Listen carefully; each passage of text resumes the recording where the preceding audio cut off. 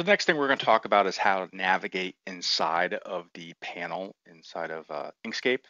What I mean by that is when we have Inkscape open, how do we move and manipulate the things over here?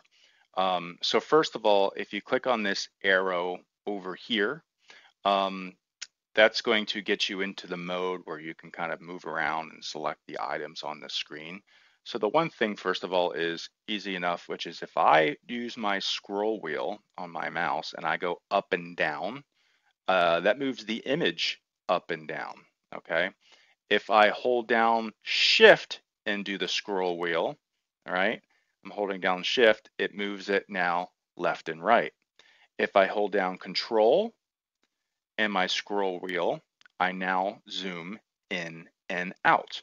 I find that Control and scroll wheel is the most useful way to zoom rather than coming over here, changing to this little magnifying glass.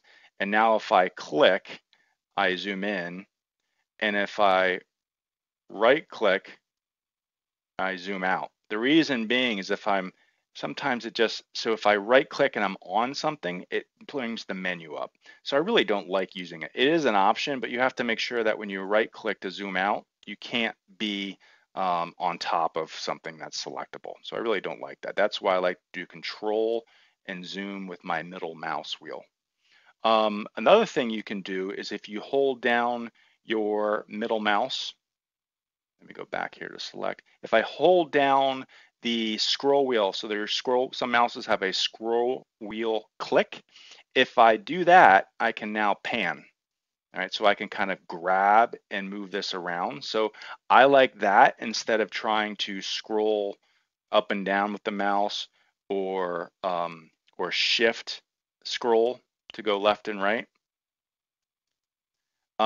There's also keyboard shortcuts for zooming in and out. I forgot to tell you. So you can actually do a Shift plus and Shift minus. So Shift plus zooms in, Shift minus zooms out. And that's pretty much it for moving around the screen. Those are the basic ones that you're going to need.